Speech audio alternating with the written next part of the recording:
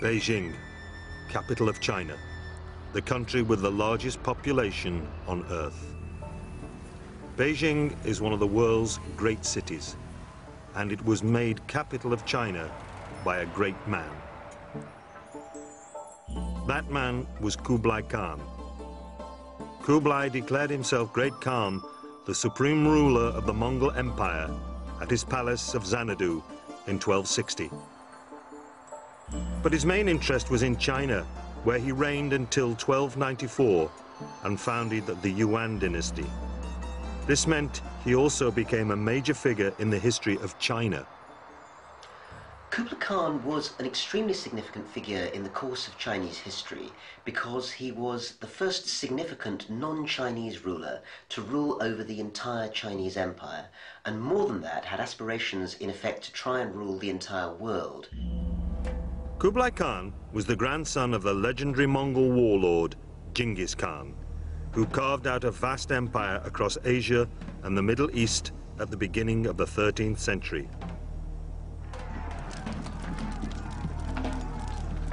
Like his grandfather, Kublai crushed his enemies with brute force. Yet he ruled his own lands peacefully, setting up governments, creating systems of taxation, and promoting culture and commerce. He made Beijing the capital of the biggest empire the world had ever seen, stretching from the shores of the China Sea to the River Danube in Europe, and from Siberia to the Indian Ocean. But his greatest achievement was the unification of China, a unification that survives to this day. And although he reigned over 700 years ago, his story is one that still has great significance. The reason why Kublai Khan is of interest today is because Kublai Khan ruled a great multicultural society, a great multicultural empire. And he presided over a global economy. And this was globalization in the Middle Ages. And again, his empire incorporated many, many different cultures and peoples, and he was able to unify them, bring them together, and do so successfully. So Kublai Khan was clearly a man of vision. But what else do we know about him? The Venetian traveller Marco Polo, who lived in Kublai's court for more than 20 years, described him as a man of middle height with a figure of just proportion and a face that was somewhat red, which may have resulted from his love of food and alcohol. But he was also capable of extreme violence, barbarity, and cruelty. He carved out his great empire with one battle after another, and even though his military career started quite late in his life, his skill in combat was second to none. But there was another, very different side to his character. Throughout his reign, the wise Khan, as he was known, courted the most sophisticated, intellectual, scientific, and artistic minds of the day. And he was very practical, recognizing the benefits that freedom of trade and effective taxation would bring. In terms of practical changes, one of the big things that you would have seen if you lived through his rule was a massive increase in public works. For instance, China's canal system was increased during his time through massive use of forced labour. This meant that grain and other important agricultural goods could be transported up and down the country much more conveniently, without having, for instance, to use the often slightly dangerous and pirate-ridden seas on the China coast. Another innovation of the period, and one that would have great significance later, was the introduction of paper currency, banknotes. To understand the full significance of this, we need to know more about the Mongol culture that Kublai Khan came from. Kublai's grandfather, Genghis Khan, was one of the most violent men in history. In just 2 decades in the early 13th century, his forces carved out the biggest empire in world history. The Mongolian tribes he led originated from the steppe grasslands in the shadows of the Altai Mountains in the southwest of the modern state of Mongolia.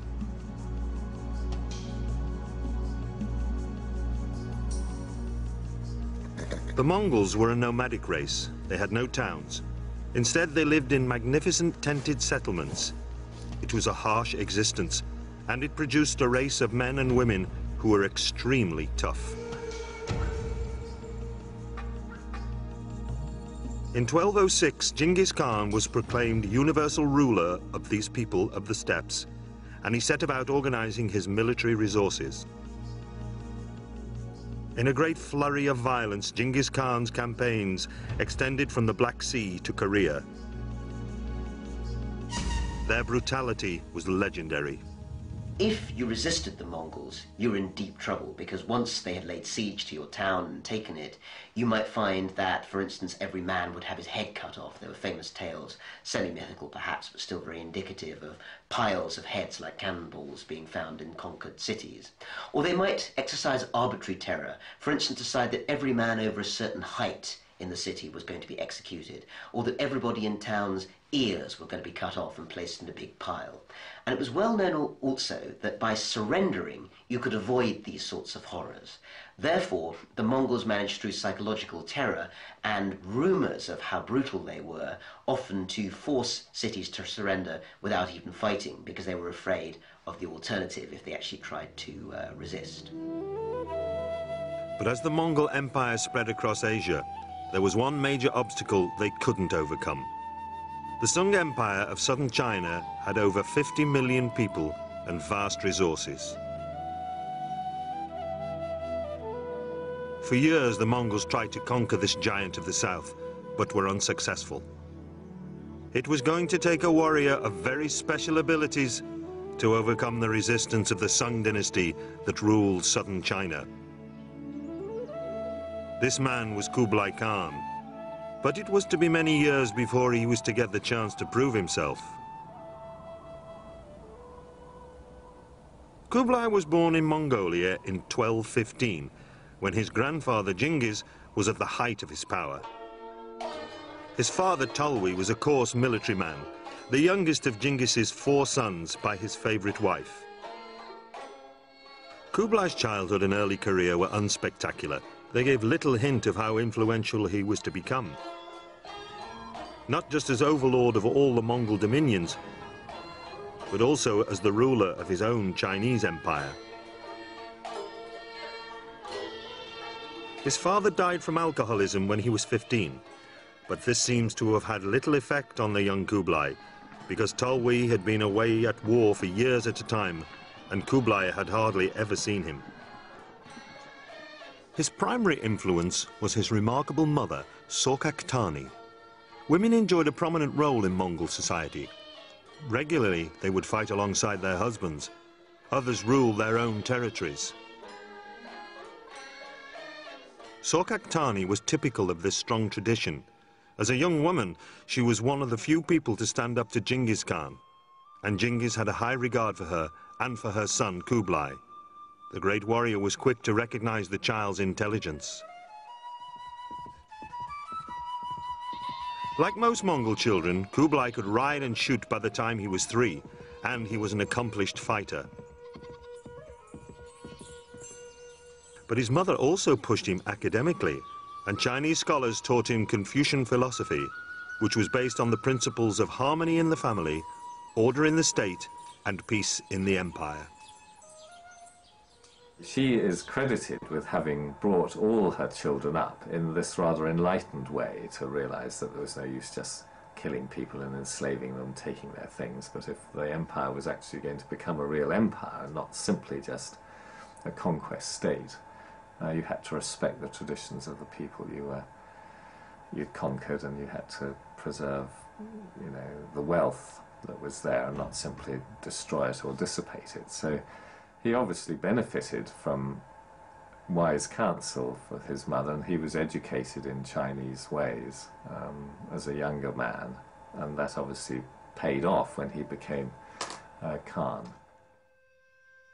By taking the time to educate him and expose him to the peaceful teachings of Confucius, without ever renouncing the violent ways of the Mongols, she encouraged the 2 sides of his nature that was to be the key to his success.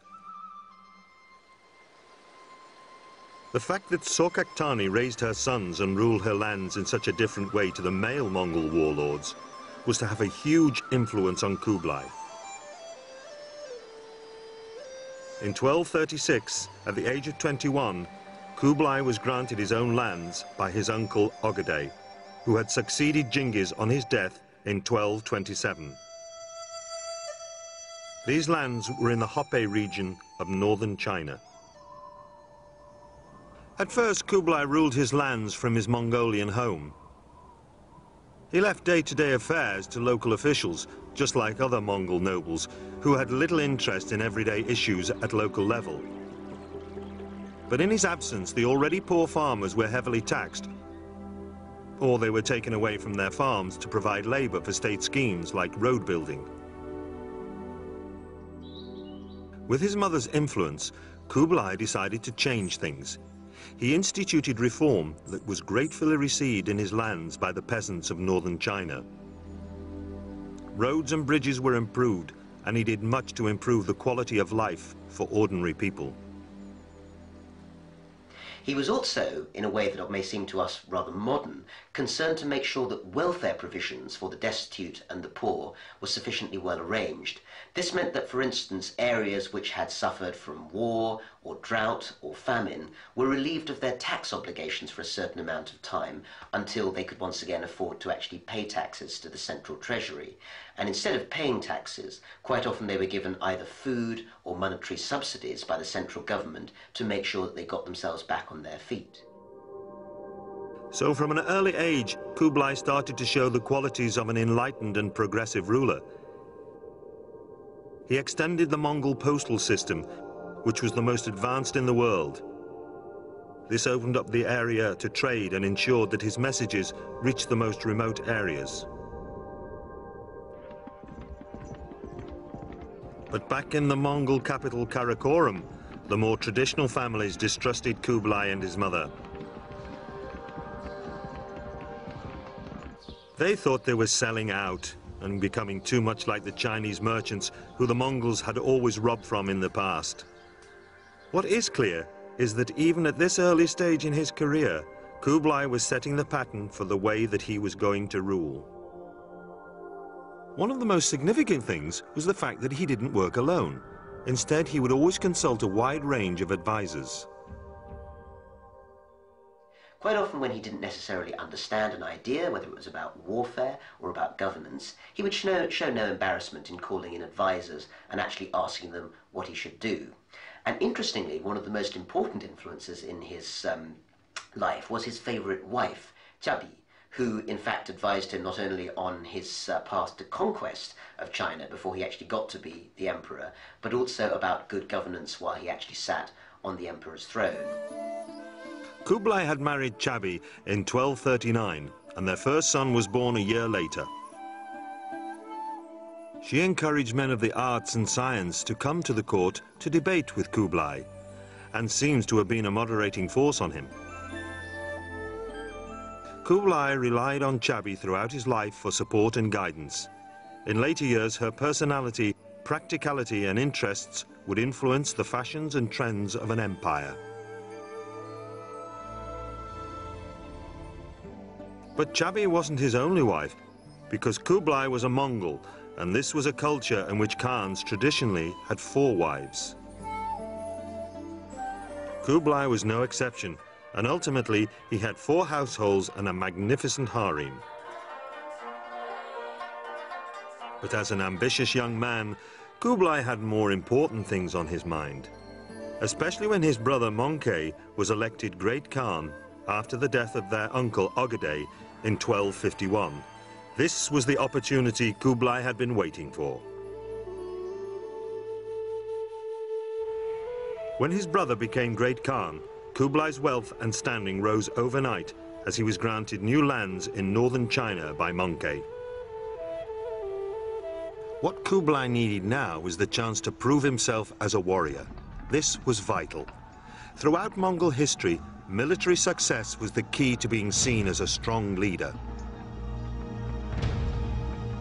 His opportunity came when Monkey decided to finish the campaign his uncles had started against the southern Sung Empire. A direct assault on the Sung was risky and predictable. Instead, Mongke planned a two-pronged pincer attack. Two Mongol armies would descend on the Sung simultaneously from both the north and west. But the plan had a drawback. On the western route, the independent non-Chinese kingdom of Nanchao stood directly in the way. It would have to be dealt with if the Mongols were to succeed against the Song Empire. Kublai was selected to lead the attack on Nanchao and received the order to move in July 1252. Conquering Nanchao meant a direct assault on its fortified capital, Tali. This invasion was no easy task. Massive obstacles had to be overcome. 3 great rivers and the rugged mountain ranges of the Tibetan Plateau lay in Kublai's path. Envoys that Kublai sent ahead to tell the king to submit were beheaded, and the kingdom of Nanchao refused to surrender. After 2 months, Kublai's forces reached the banks of the mighty Yangtze River. The critical moment had come, but there were no bridges. On the opposite bank, the Tali army slept, confident that Kublai's army could not cross the river. But Kublai directed his men to make inflatable bags from sheepskins, and they crossed the river late that night in a surprise attack. The Tali forces were cut down in their thousands by the Mongol cavalry as they attempted to flee back to the capital. Soon the Mongol forces were at the gates of Tali. Everyone inside knew that Mongol tradition was to slaughter the inhabitants of the first city they took on a campaign as an example to the rest of the country. But Kublai was different. He promised that the city would be spared if they surrendered peacefully. Sensibly, Tali opted to do so, and Kublai kept his word.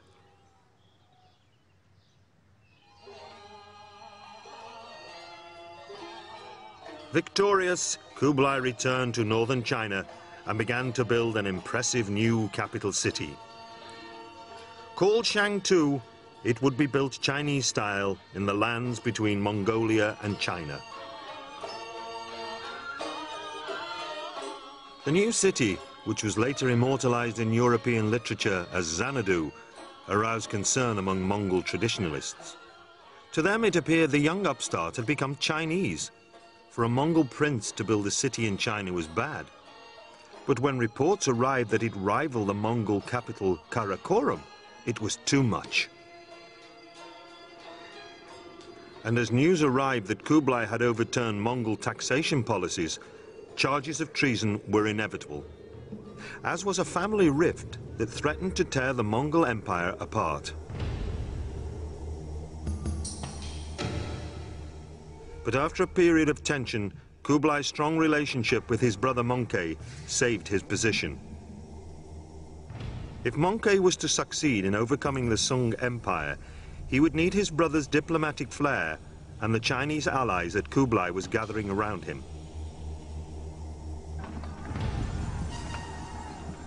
Kublai was given command of one of 4 massive Mongol armies, which left Shangtu in 1258. The Mongol forces made swift progress into central China, but as they reached the banks of the Yangtze River, disaster struck. The south's warm, oppressive climate made it a hotbed for disease. Mongke went down with a serious case of dysentery and died suddenly. The Great Khan left no successor, and the Mongol world came to an abrupt halt. The Sung campaign was abandoned. Karakoram was in a state of crisis. Who would take up the position of Great Khan?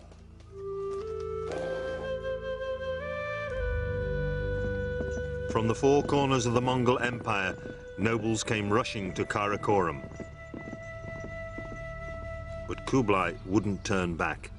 It had taken him years to reach this point, and he thought that with more of southern China under his control, he would have a greater power base than any other Mongol leader. a final conquest of the lands that had eluded his father and grandfather would impress upon the noble families his military prowess and suitability for the position of Great Khan. So Kublai tried to finish the Sung off before he returned north.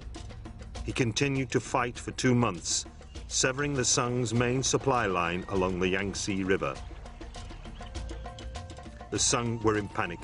They had been taken by surprise in the initial attacks and were in real danger of a complete collapse. But Kublai couldn't capitalize on his position because back in the Mongol heartland there was turmoil. Kublai's wife begged him to return to the north to face the possibility of civil war, despite the chance he had of smashing the Sung once and for all. The threat in the north was coming from the youngest of Kublai's brothers, Arik Bok, who had remained at the Mongol capital, Karakorum. So there were two rivals, and it was important to understand what these two rivals represented, because Arik Bok was a Mongol of the old school. That's to say, he wanted Mongol rule to carry on in the way that it had always been. He wanted the Mongols to be based in the steppe, which was their traditional homeland, to carry on a sort of a conquest state, which means that they were conquering, plundering, ruling really as outsiders in a way, just dominating the areas that they conquered. But Kublai represented a rather different approach by now. He'd already been in China some years, and he had the resources of a great sedentary civilization behind him. You know, he was the most important figure in what was then just the province of China, the part of the empire. But many Mongol families didn't like these new ways of Kublai and his love for cities and Chinese culture. They saw in Arik Bok a chance to bring the Mongols back to their roots by opposing Kublai. So a secret council was convened and a rebellion planned. Those who rose up against Kublai included the late Möngke's sons, his widow, and the grandchildren of the former Great Khan, Ögedei. It was a formidable alliance. They declared Arik Bok the next true Great Khan and began to march on Shangtu and Chengtu, the old capital of northern China, both vital cities in Kublai's domain. Kublai's wife, Chabi, and his advisors sent messenger after messenger, impressing on him the danger of Arik becoming Great Khan. Kublai finally had to give in to their pressure and rode north, back over the territory he had fought so hard for. He garrisoned Shangtu and went into discussions with his favored advisors on what to do next. It was a critical moment in his life.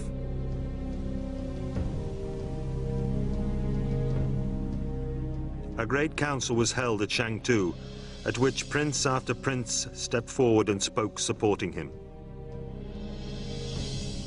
Then his other brother, Heligu, who was in Persia, sent a fast rider carrying the vital news that he would back him. This was the news Kublai had been waiting for. Now he felt that he was better supported than his rival, Arik Bok, and on the 5th of May, 1260, he accepted the position of Great Khan, supreme ruler of the Mongol world. He was 44 years old and had just become the most powerful leader the world had ever seen. But with Arik Bok's supporters still pressing his claims as Great Khan, Kublai realized if he wanted to hold on to this position, he would have to fight his brother. His tactics for the war were simple but effective. Kublai cut off Karakorum's supply lines, leaving Arik Bok to starve. He then advanced on the Mongol capital with the full might of northern China behind him. Arik Bok headed southeast to meet him, and in 1261, the two armies clashed on the Chinese border. Arik Bok's forces were outmanned and outmaneuvered, and it soon became clear to him that they were no match for those of his brother. So he traveled to Shangtu and surrendered. Kublai decided that he would cement rule over northern China by building a new capital called Tartu, or Great Capital. The place he chose was on the site of the Beihai Park in modern-day Beijing. Work began in 1266, and it was to take 30,000 men 5 years to complete it. But while it was being built, Kublai's territorial expansion continued.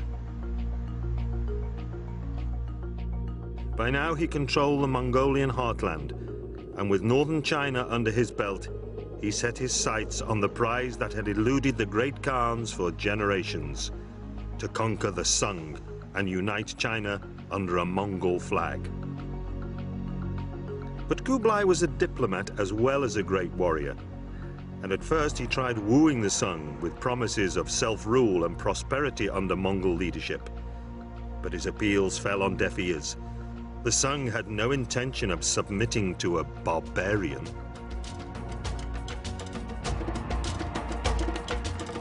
In 1265, skirmishes erupted into full-blown battle. It was now that Kublai realized just how tough a challenge he had set himself. His armies had to thrash their way through the humid, enemy-infested forests of the south. It was a great test of Kublai's skills as a military leader. Kublai Khan, as a military leader, was both bold and daring.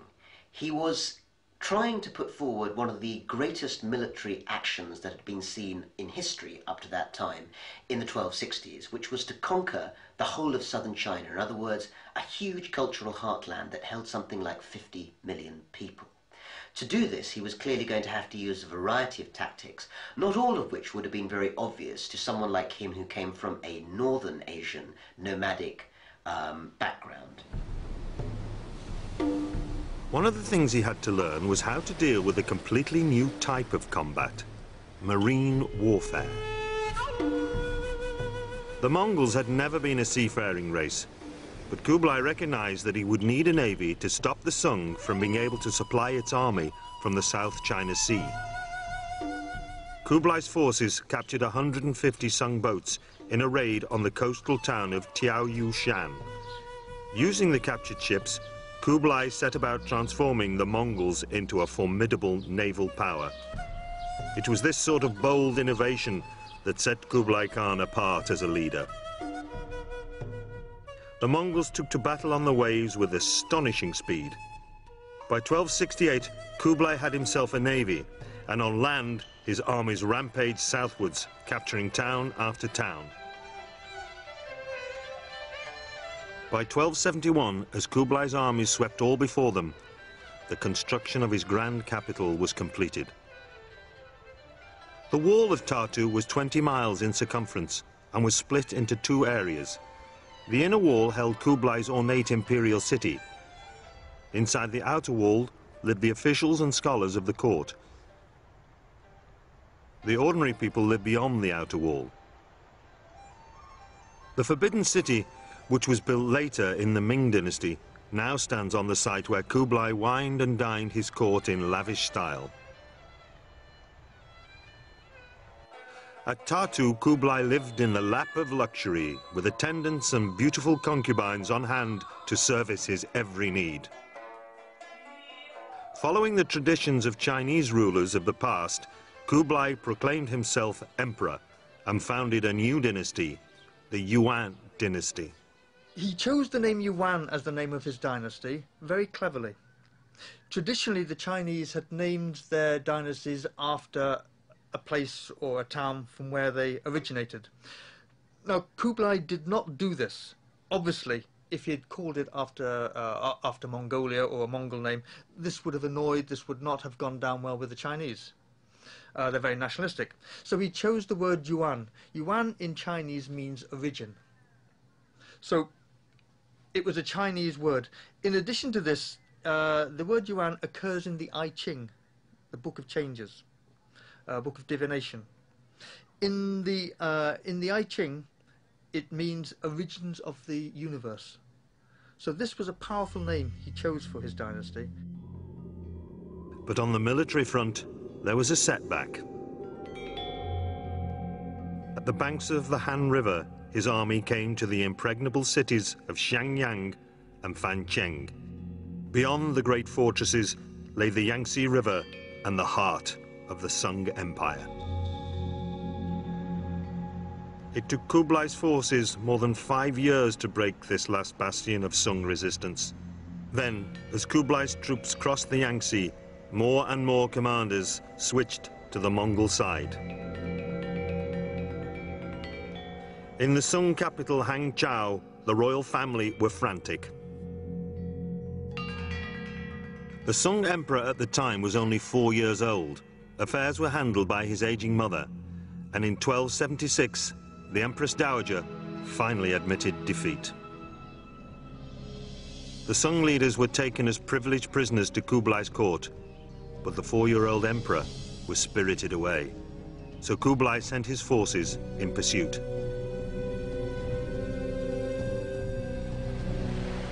The last remnants of the Sung leadership put to sea and were hunted down by Kublai's navy. The last that was seen of the boy emperor was in the hands of a Sung admiral, who jumped into the sea with him, declaring, "The Sung emperor chooses death rather than imprisonment." It was now 1279. 70 years of on-off warfare with the south was over, and the whole of China was in Kublai's hands. After defeating the Sung, Tartu became the capital of all of China and would remain so right up to today. One of his first priorities was to improve communications between north and south. To do this, Kublai employed 3 million laborers to extend the Grand Canal to carry grain from the fertile south up to the imperial city. Kublai could now draw on the resources of the most advanced nation on earth. The Sung led the world in the quality of their goods, and their busy trade routes would make Kublai one of the richest men on earth. The Mongol Empire now had the largest army in Asia, the largest fleet, the most prosperous people, and the largest city on earth, Hangzhou. It was a spectacular achievement for Kublai, and it cemented his position as Great Khan. Kublai treated the deposed Sung royal family well, and he told his forces he would not tolerate any looting of the south's riches. Kublai knew he would have to win over the people of the south if he was to lead a united China. To do this, he ensured that South China would receive the same help towards recovery from war that the north had. He introduced schemes to help with economic growth and agricultural development. Kublai Khan realized that the constant warfare which China had suffered in the decades before the establishment of his own dynasty had seriously disrupted agriculture. And of course, in a large farming-based society like China, this was a great disaster. It could cause disruption, famine, and all sorts of social upheavals. Therefore, he made a very active and successful effort to try and reform the way in which agriculture was carried out in China. He also treated the Sung nobility well, letting most of them keep their land. Anyone who had surrendered was pardoned, and the different religious groups were treated well. In fact, in religious affairs, he was tolerant of different beliefs all through his reign. Buddhists, Taoists, and Muslims all had a place in his kingdom. He employed many Muslims in his court, and Muslims considered him sympathetic towards them. The same can be true of Buddhists. The Buddhists liked him, and the Buddhists considered him one of their own. And the Confucians had great respect for Kublai Khan. Kublai Khan made a point of having Confucians in his administration. Amongst his closest advisors, he had Confucians, and he encouraged the reading of Confucian classics and whatever. So the Confucians were very happy with Kublai Khan as well. So in many ways, he was everything to all men. This was particularly true for merchants. Kublai improved their status and introduced measures to generate trade throughout the land. As a result, they turned his kingdom into a global center for trade and commerce. Traditionally, merchants had been looked down on by the by the Chinese, especially the Confucians. Under Kublai, their status was raised. They were called autark, and merchants and trade was encouraged. This was a boom time for merchants, and certainly under the Mongols, their status was considerably raised. As the Mongol court became increasingly business-minded, it brought the whole of Asia an incredible period of prosperity. Traders from as far afield as Venice, Germany, Indonesia and Persia all came to take advantage of a great flowering of new ideas in art and technology. Kublai himself became a patron of the arts, and Chinese painting, ceramics and theatre flourished. It seemed Kublai the warrior had turned himself into a civilized, cultured ruler. He recognized that for stability to follow on from his successful conquest, he would have to be seen to be ruling justly. A just legal system in the Chinese style was the bedrock of the stable situation Kublai had in the north. So he implemented the same ideas in the newly won Sung lands. This came as a great surprise to the administration there, who found Kublai a wise leader who truly loved his subjects. As a leader, his attitude to the poor and the peasants and agriculture was perhaps unexpected. He was sympathetic to the peasants and the poor of his empire. It's often been said that the peasants suffered under Kublai Khan, that conditions were very harsh, were bad for them. Well, I think it's true to say that for peasants it made very little difference who controlled them. Conditions were hard, whoever was in control. But under Kublai, he at least seemed to be sympathetic to their plight. He made arrangements for them. For example, he had central stores of grain set up, so when there was drought or when there were shortages, he could avoid starvation. To encourage a sense of easy transition, Kublai made sure he ruled with a system that would be familiar to the Chinese.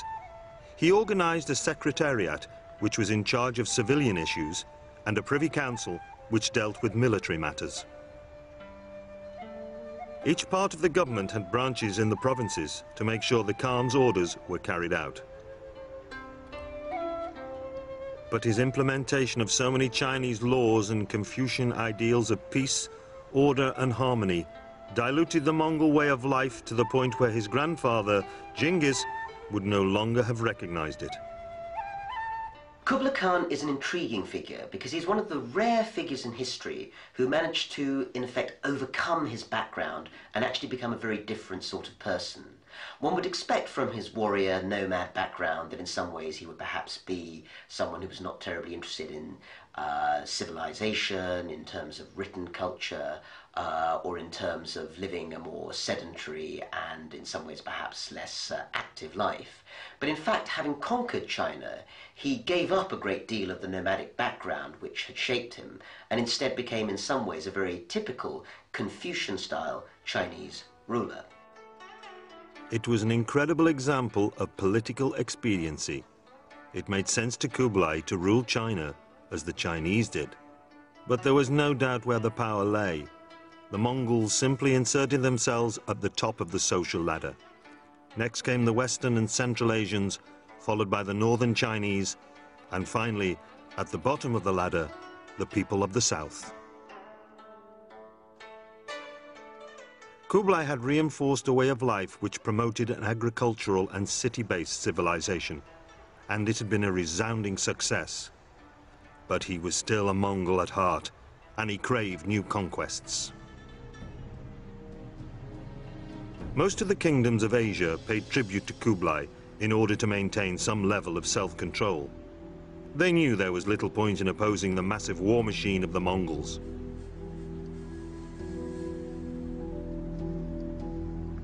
But Kublai still felt there was one thorn in his side: Japan. He had sent many requests that Japan accept him as their emperor, but every offer was met with the execution of his envoys. It was the challenge Kublai had been hoping for. He enlisted the reluctant Koreans to crew the sunk ships he had captured and mounted his first invasion of Japan in 1274. An army of 20,000 cavalry and infantry reached the offshore island of Iki and overcame the Japanese forces there. But as the day wore on, the weather began to change, and when a storm broke, the fleet was caught in its full fury and was destroyed. But Kublai wasn't to be deterred by this setback. The reports he'd received from the first attack showed that the Mongol forces were superior in every way. They had simply been the victims of bad luck. So a second invasion was launched in 1281 with a two-pronged attack from North and South China. The commanders were to meet on the island of Iki and then converge at the center of Hakata Bay. But the Japanese were better prepared than the first time, and Kublai's forces met with fierce resistance. Fighting went on with little progress for 2 months. Then disaster. Another typhoon struck and slammed the Mongol boats against the rocks. Almost all were lost. The Mongol forces trapped on shore watched in horror as their only chance of escape sunk. The elated Japanese forces quickly overran them. But even then, Kublai didn't want to give up. Very stubbornly, after this terrible defeat, which was extremely costly in terms of men and equipment, of course, and financially, he was determined to have another go against Japan.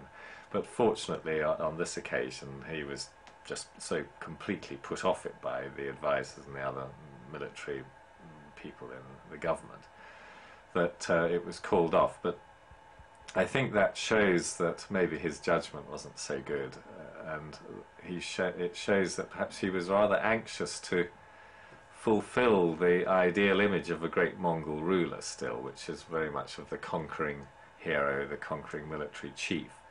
And of course they were running out of neighbours to conquer. But after this second defeat and the advice he was given, Kublai decided to abandon his military campaigns, and he began to get more and more involved in the decadent pleasures of court life. On feast days, 6,000 people could be fed in a single sitting at his palace in Tartu. But then, in 1281, tragedy struck. His beloved Chabi died, followed 4 years later by his son and heir, Chenchin. It was more than Kublai could bear. He was grief-stricken and never recovered from his loss. And it's notable, in fact, that his rule began to decline in many ways in the last decade or so of his life after Chabi died, and he became, from reports that we have of the time, somewhat morose, inclined to drink very heavily. He ate too much and became very obese, and in some senses seemed to almost lose interest in being that kind of very fulfilled, very active ruler that he had been when he had that favorite wife at his side. But by this time, he hadn't only lost his wife. The trusted advisors that he had gathered around him long ago had also died of old age. A new generation of Chinese and Muslim advisors were in court and had become corrupted by their power. But Kublai was increasingly preoccupied with pleasure, leaving the bulk of minor decisions to his court. Kublai's final years were spent in isolation. Increasingly, he consoled himself with alcohol and food, and he became fat and ill with gout. By 1294, Kublai had withdrawn from public life and lost his enthusiasm for the celebrations he once adored.